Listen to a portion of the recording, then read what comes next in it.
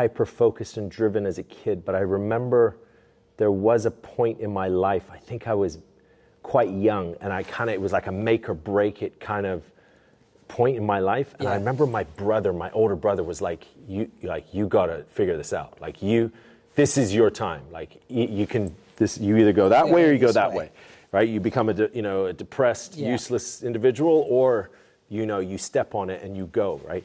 And I'm extremely, and I don't know why, I think I just developed this personality. To understand the importance of that. Yeah, like it's hard for me to build relationships with certain people because I'm very impatient, because I like things to be like, I'll wake up at 6 and I'll do cardio.